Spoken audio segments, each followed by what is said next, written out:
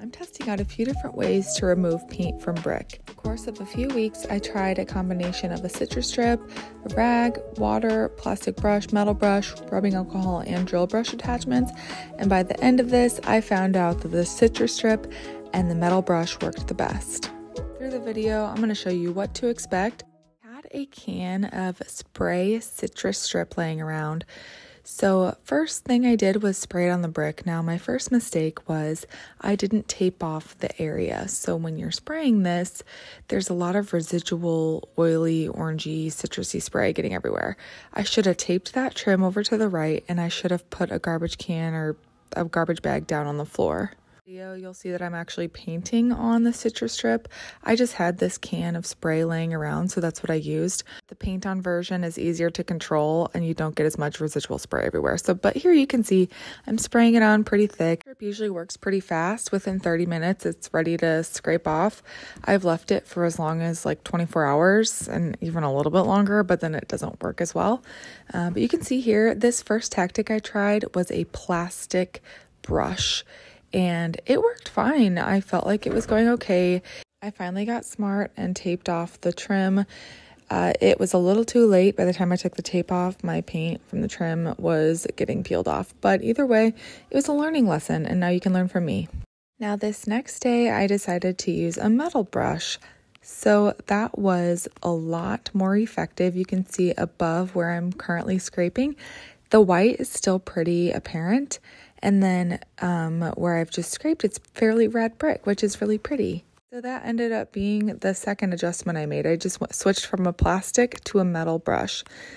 The metal brush helped me get more in those little divots in the brick, and it was just overall a lot cleaner. Now, you'll notice when you're doing this, the CitriStrip and the paint get really globby. You'll see my brush is getting really globby, and actually that paint then will get smeared kind of all over your brick. So it's really important to be able to clean your brush.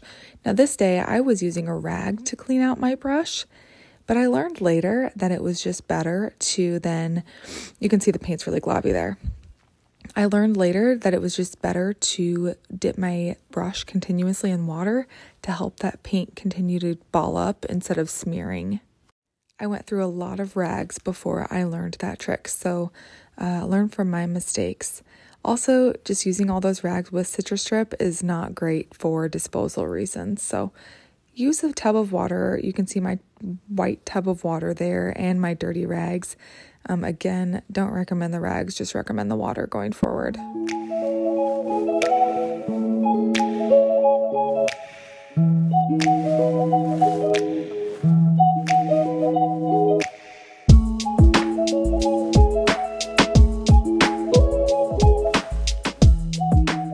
Here's a really good example of how the top using the plastic brush versus the bottom turned out using the metal brush.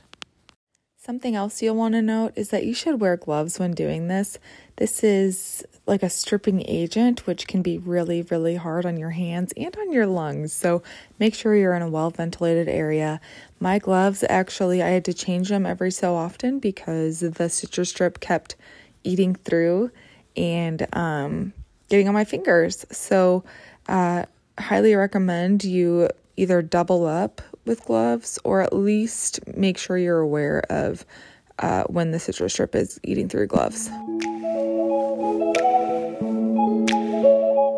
Now here is where I listen to everybody else. They're like, why don't you get those drill brush attachments? And I'm like, wow, I am done being stubborn. I'm going to do this. And I did feel pretty badass doing it.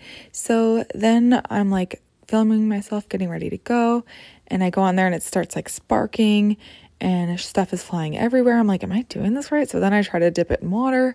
It's still going freaking everywhere. It's not really working that great, but I'm like, okay, maybe I'm just doing something wrong.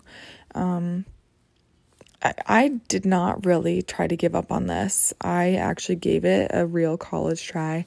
I just wasn't a fan. Maybe other people have better recommendations for me. But you can see how bad it looks compared to the brick above it. I'm still going to have to use the manual brush anyway. I even tried a different attachment, and that one was even worse. It splattered all over the place, and you don't want that to splatter on your paint because that's going to remove the paint. So Overall, it was kind of a waste of time and I would have to use the manual thing anyway. So they were only $8 at Walmart. Maybe that was part of my problem, but you could see that I just brushed and it worked a lot better. So now I'm going to show you again my favorite method, using the wire metal brush and just dipping it in water. You can see the paint balls like collecting at the bottom because using water just helps it ball up, and it's a lot easier to manage, a lot cleaner than having to clean your brush off on the rag every few minutes. So yeah, that ended up working great. It was still hard, don't get me wrong, but this was my favorite method for removing paint from brick. Now I'm far from done. I haven't done the sides yet, but you can see that this is how it ended up. Such pretty brick. I think I have a little bit of cleanup work to do at the bottom, but overall so much prettier than white.